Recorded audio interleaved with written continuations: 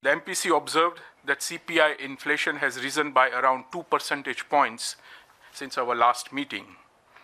These price pressures have coincided with an escalation of global geopolitical uncertainty and heightened volatility in financial markets. Although the domestic food price index looks largely stable, generalized momentum is building on prices of items excluding food, especially emanating from crude oil, some price revisions in the wake of the GST implementation, and the possibility of fiscal slippages. Accordingly, the MPC expects inflation to rise from its current level and range between 4.2 to 4.6% in the second half of this fiscal year, which includes the house rent allowance by the center.